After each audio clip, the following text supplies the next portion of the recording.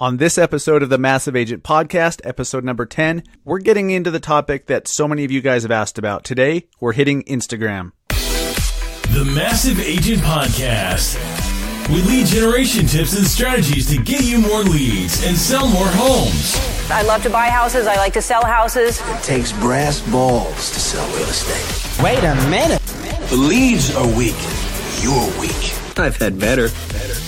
Oh, have I got your attention now? Here's your host, Dustin Brohm.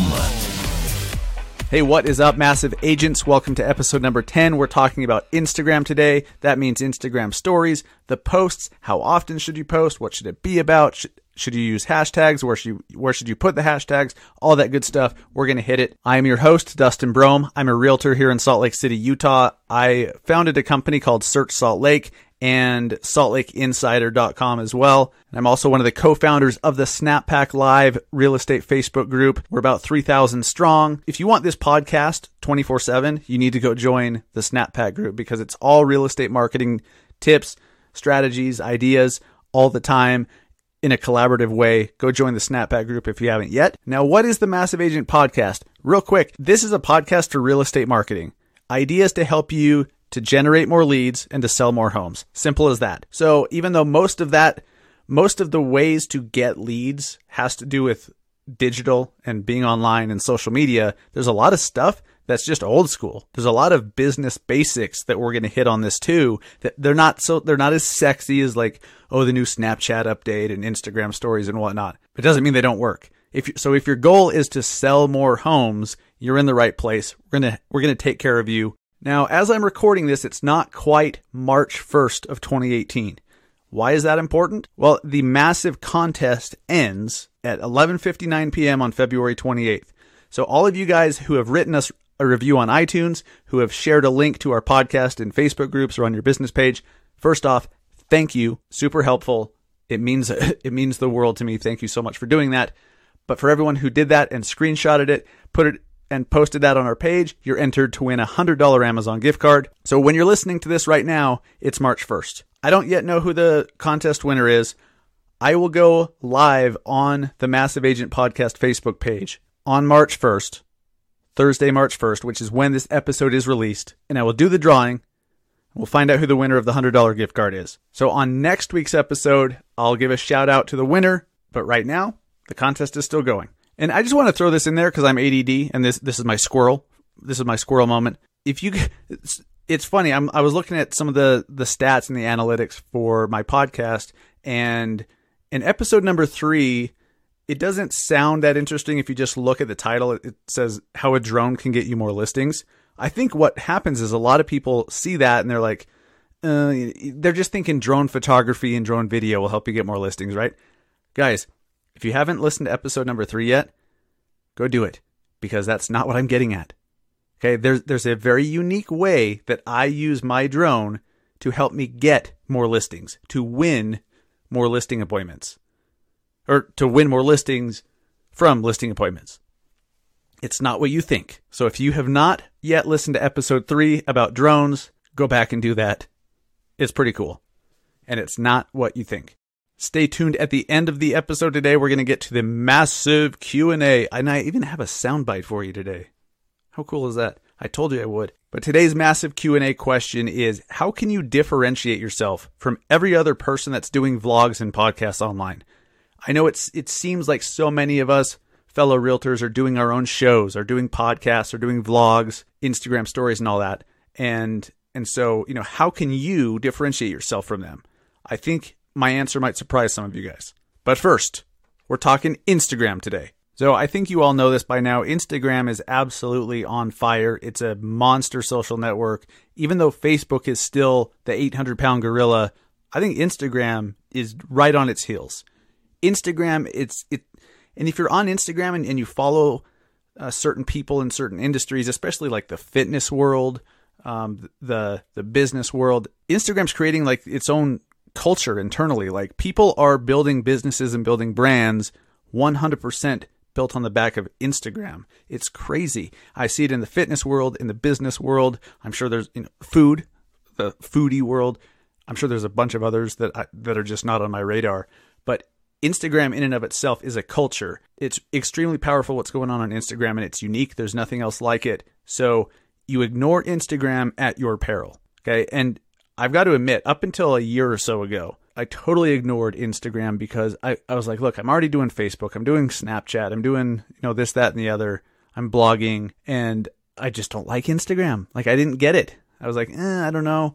But, once I started following some people who were big, quote unquote, influencers on Instagram, and I started seeing how they did things, and, then I saw the power. I was like, okay, you can't ignore it. The numbers don't lie either. The daily active users is off the charts with Instagram. And what's great too, we're in real estate. Guys, real estate is so visual. There's so much about what we do is visual and emotional, right? If you have a listing that has an amazing view of the city, or it's right on a lake, or it's, you know what I mean? Like, it has some cool new fireplace no one's ever seen before or whatever. Like, that's what Instagram wants, is visual stuff that gets people's attention and gets them emotional somehow, some way. So we just happen to be in an industry that's great for Instagram. Now, what do you post? Okay. And we'll get to Instagram stories here in a second. Right now, I'm just talking about the posts themselves. Now, I want to really implore you,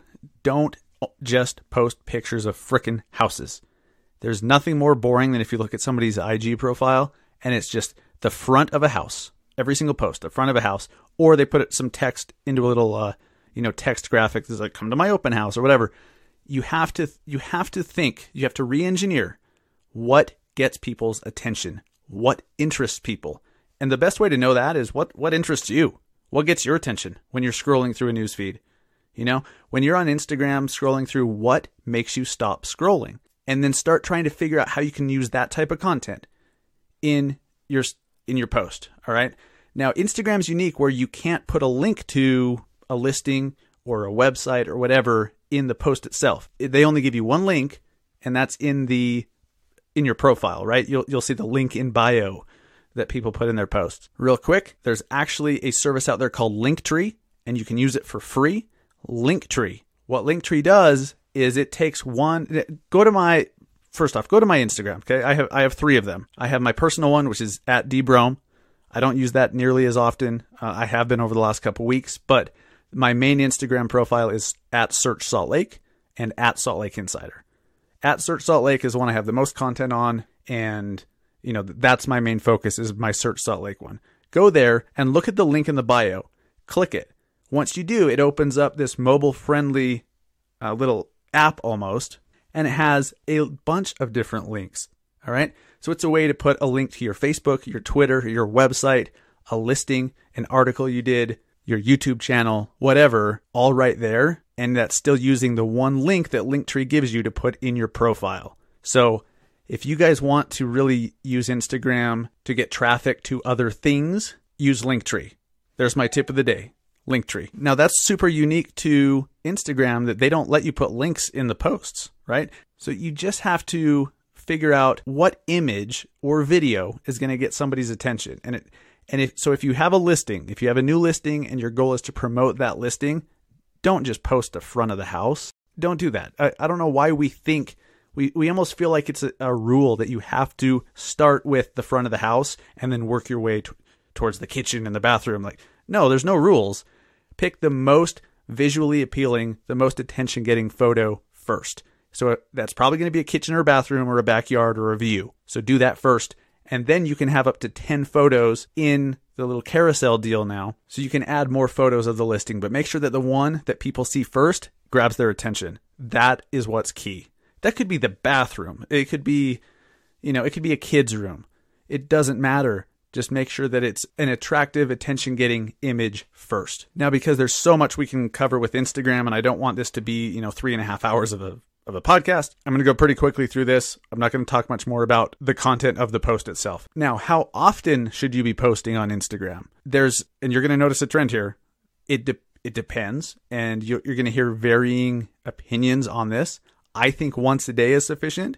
I sometimes think 2 times a day works as well. It just depends on what you're doing. And if I were you, here's what I would do. Instead of just wondering or taking my word for it as, hey, Dustin says do it once a day, or Dustin says do it twice a day, Test it out. Do 1 week where you post once a day, and then do another week where you post twice a day. Then look at your insights and your analytics of the post, or of your profile rather, and see which way got you more followers, which way got you more eyeballs, which one got you more profile views. And that reminds me too, guys, if you don't have a business profile yet, oh, and I'm even going to back up further than that. If you still have a freaking private Instagram profile, knock that shit off. Make it public.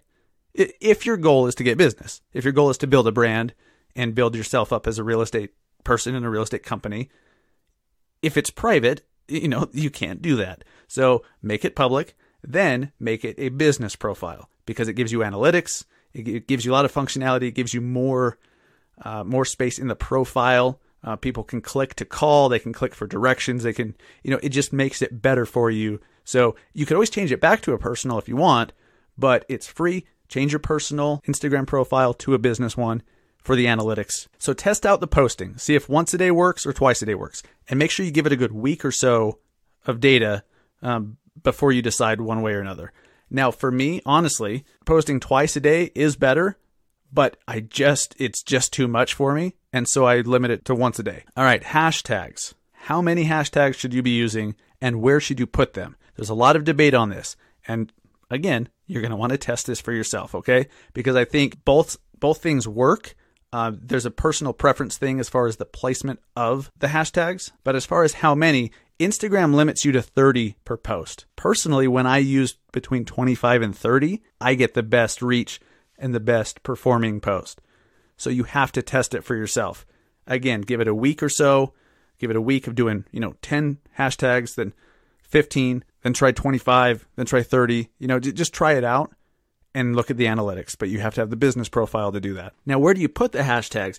A lot of people will they'll type out their post, they'll do a little paragraph, and then they'll just paste the hashtags in there and hit submit. That just looks spammy.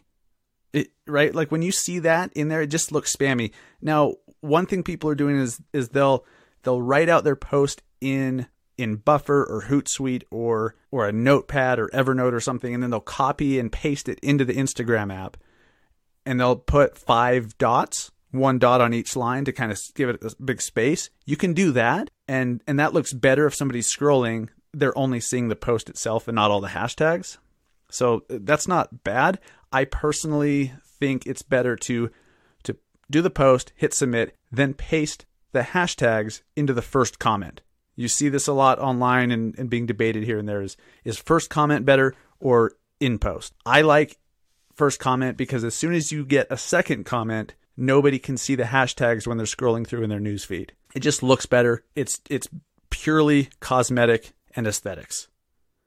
I don't really think, based on the research I've done and what I've read, I don't think it matters if you put it in the post with, spaced out with the 5 lines or first comment. It just looks better in first comment, in my humble opinion. Test that out for yourself, guys. All right, let's talk about stories. Instagram stories. Man, they're popular and they're freaking powerful too. You guys know that I'm a big Snapchat fan. I did one of the last episodes on Snapchat. And even though I still love using Snap, Instagram stories is so powerful, mainly because of the geotagging. So Instagram stories, if you guys haven't used it yet, you need to get on there. It's just a way of doing 15-second snaps, video snaps, if you will. I know I'm calling them snaps. They're not called that. Little 15-second videos, or you could just do a photo. And whenever you do those and you post it to your story, let's say you put 10 of them together, that becomes your overall Instagram story, and one just plays one after another. Okay, so you could do a photo for number 1, 3 videos in a row, 3 15-second videos, then 3 more photos, and that becomes your story. Your stories they're invisible for 24 hours unless you add them to your memories. I'm sorry, memories is Snapchat. They're called moments, your Instagram moments. And those show up on your profile, and those can be seen indefinitely until you take them down. So if you have a story that you want to last a while, make sure you add it to your moments. Otherwise, it will expire in 24 hours. Now, what I really, really love about Instagram stories is how you can do a geotag. If I'm out showing a house in, a super desirable part of Salt Lake, like in the Holiday area, and, I'm showing off this view of the mountains or whatever that you can see from the backyard. If I just post that to my story, the only people that are going to see it are the people who follow me, right? Well, if you click the geotag, the location tag option, and then put in Holiday Utah, that will show up in the Holiday Utah story. Okay. Every location has its own story if there's enough people using those geotags. So your city, your town, your neighborhood, whatever, probably has its own story. And every time somebody uses one of those geotags, it gets added to the city story. So people can find you if they're just watching that story.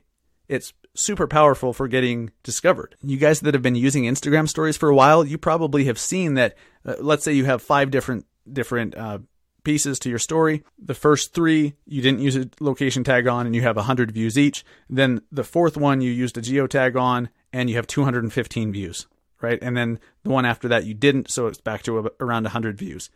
It's just a way to really get your stuff seen by a lot more people. So use the geotags on Instagram stories. Don't overuse them. If you use one on everyone, it's stupid. It's annoying. It's spammy. Don't do that. But just know how it works and figure out what you want people to see and then use them sparingly. Now, the same thing works with discoverability of hashtags. So I just barely, before I started recording this, I did a quick little Instagram story image, where you just take a photo. I added hashtag Massive Agent Podcast on there.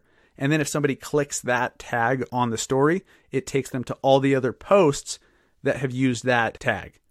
Sorry, that hashtag. It's just another way of getting discovered. So you're seeing here, Instagram stories have discoverability for you to get seen by people who are not currently following you. That's a big deal. I mean, the same is true. That's why you use hashtags in the posts themselves, but now to use them in stories, it's just when so many people are using stories and more people are using stories every day and watching them, it's a great way to get discovered, guys. I talked a lot about this in the Snapchat episode. I forget, what was that, episode 7 or 8, something like that. Sorry, I don't have it in front of me. But if you're wondering, okay, Instagram stories sound amazing, but what do I do? I'm not comfortable in front of the camera and, I hate the sound of my voice and whatever. Well, here's a little inside information. I hate the sound of my voice too. Guys, whenever I do these podcast episodes, I'm the one that I edit the show. So I do all the post-production. After I do this, I then spend hours listening to my own voice up close and personal with headphones on, and I hate my voice, but I do it anyways. You just have to try to get past that, guys, because nobody cares. You're the only one that cares what your voice sounds like. You're the only one that cares what you look like on camera. Video has been around for so long now on social media that it's not that big of a deal. People see somebody on video and they're not judging them. They're just like, oh, cool, that's so-and-so. The only person that's worried about it is you. So just start recording whatever's interesting to you. Document your day. Okay, don't do too much. You want to think about, is this actually interesting? Okay. But if you have a closing and you're showing up, it's like, hey, I'm on my way to a showing, blah, blah, blah. Cool. There's one little story. Then as you're walking in, you look back and there's a cool sunset or a sunrise or whatever, and you film that. Okay. And then you throw a geotag on it. You just have to figure out what's interesting. Watch a bunch of other people's Instagram stories too, and that'll help give you some inspiration and some ideas, but don't overthink it. That's the key. If you're wondering what should you put out, just put it out. Just put it out. You don't know what somebody's going to like and not like. You can have a pretty good idea, but ultimately just put out the content. Now, I know that was a crazy, crazy short crash course on Instagram. We could talk about it for an hour, but I'm not going to. So I hope that helps. If you guys have more questions or want to talk more or want some more context to some of the things that I've talked about, hit me up on the Massive Agent Podcast Facebook page. Let's start a conversation over there. But I'm going to end the Instagram section by saying this. If you guys have been ignoring Instagram, let's say you kill it with Facebook. Facebook is huge for your business. That's where you get all your business, and that's where you spend all your time. Great. Do not ignore Instagram. It's way too big and way too powerful to ignore. It just is. You have to get on Instagram. Again, guys, if you want to follow me and see what I'm doing, see examples of what I'm doing on Instagram, my main profile is at Search Salt Lake, then at DBrohm is my personal one. That's at DBROHM. That's my personal one. I'm using that more and more now that I'm doing the podcast. I just feel like I've been ignoring my personal profile for long enough. So I'm doing both. And then the Salt Lake Insider one. So I'm running 3 profiles. I don't recommend that. I don't. But again, I do a lot of stupid shit. All right, now it's time to get into the questions. It's time for Massive Q&A. That's right. Today's question comes from Justin Conoco. He's a realtor up in London. No, not England. London, Ontario, Canada. I guess it's just over the U.S. border. It's in the vicinity of Toronto. It looks beautiful. And what's crazy is I've been following him on Instagram for a while, and he's part of the Snap Pack. I've never heard him say A. Like, do people in Canada still say A? I wish they did. I just don't hear it. I don't know. That's besides the point. Justin is an amazing realtor. He runs his own brokerage up there. He's a broker owner. And speaking of Instagram, Justin has an awesome idea for how to use Instagram. He does a 1-minute show every single day called Closers Daily. And he just records himself talking about a topic. It's about a minute long. He edits some text on top of it using the Videorama app. I think he told me one time he was using Videorama. I don't know if he's using something else now, but he just puts, hey, episode 234, and then here's the topic. Boom, he puts it over the top of the video. That's it. And then he puts it up on Instagram every single day. It's awesome. So check him out. His Instagram profile is The Closers Team. The Closers Team. At The Closers Team. Go follow him. So Justin's question is, how can you differentiate yourself from everyone else who's doing a vlog and a podcast and a show? Right? And that's a great question. And here's my overall answer. I think most people are putting way too much pressure on themselves to stand out, to be unique, to be the only one doing X, Y, or Z, right? Now, that's a great goal. You don't want to be doing everything exactly the way everyone else does, right? You want to be doing something somewhat unique, but I think that that's overvalued because here's what I mean by that, okay? If you do a show like Justin does, and he's talking about, like, let's say one episode, he educates people on what earnest money is and why it's important. He could be saying the exact same thing as 4 other realtors in his market. But first off, chances are whoever's watching is not following all 4 of them. And even if they were, there's certain people that I hear what they're saying, where if I heard it from the exact same words from somebody else, it wouldn't resonate with me. It just wouldn't land well. So you saying something, it's going to reach the right people. It's not going to reach everybody, but that's what I mean. Like, you want to do your best to be unique, to do something cool that no one else is doing. But if you're not, let's say there's 10 other people doing the exact same thing. Some people are going to watch you or listen to you just because you're the messenger, because they like your personality. They like your delivery. They like the way you say things. But they don't like the other 9 people and the way they say the same shit. All right. So the important thing here's how to differentiate yourself is to be yourself. It's so simple, guys. And damn, that sounded so good coming out of my mouth, actually. Seriously, the best way to differentiate yourself from everybody else who's doing their own vlog and podcast and show is to be yourself, because nobody else says things the way you do. Nobody else has the same sense of humor or lack thereof than you. You know, guys, this podcast, I've had some amazing feedback from so many of you. Thank you. But I know that what I'm talking about, there's other podcasts that talk about the same stuff, right? I'm not the only one who's ever talked about Instagram on a podcast. But even though some people may not like my personality, they might turn this off as soon as they hear my voice because I annoy them for whatever reason, right? Like, you're not going to appeal to everybody on the planet. That's okay. But guess what? Some people will listen to this podcast because they like to hear it from me. Even though they've heard the same thing from 5 other people, it wasn't until they heard it said my way that it resonated with them. That's so important, guys. Think about that. I'm not going to go much more into this question into this answer to the question, because I think that's the right answer.